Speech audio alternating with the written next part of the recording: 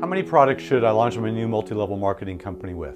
Hi, I'm Robert Proctor. I've been involved in the network marketing industry for over 20 years, and in that time, I've been involved in the launch of over 1,000 network marketing companies. Unfortunately, today, only 10% of them are still in business. I want to give you some tips and tools to avoid being a statistic in those 90% and be part of that 10%. As you can see from behind me here, it doesn't matter what your product or service is, everything can be sold in a network marketing business opportunity.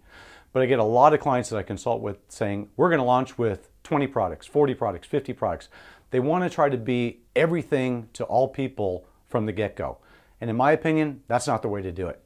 If you look at some of the most successful network marketing companies that have been around for years, look at Amway.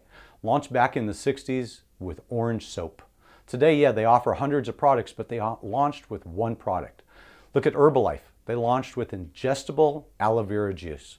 And today, over 40 years later, they're still in business with hundreds of products. Other companies recently, such as Organo Gold, launched with coffee, a real simple product. Howard Schultz does really well with Starbucks. Organo Gold did really well with coffee. And yeah, then they expanded into other product opportunities. Another recent launch, BK Barreto with Body Pro, launched with one product. His previous companies had multiple products. He launched with one product and was doing millions of dollars successfully. So my suggestion to you, don't try to be everything to everyone right out of the gate. First of all, when your distributors join, if you offer just one product, what's the decision they have to make? It's just one product. If you offer 40 different products, how many decisions do they have to make? Up to 40 different decisions. Your customers, you're giving them 40 different decisions. What you want to do is build a really good base of customers, a really good base of distributors with one, maybe two products to launch with, and then yeah, add more products in as you go down the road.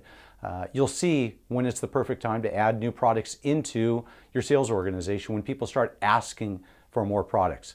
Hopefully you're manufacturing your products or providing them yourself, you're not outsourcing them. So I hope this little tip today helped. Launch your company with one or two products, one or two enrollment options. Make it simple, don't let it be confusing, and you're going to get more customers and more distributors and build that base.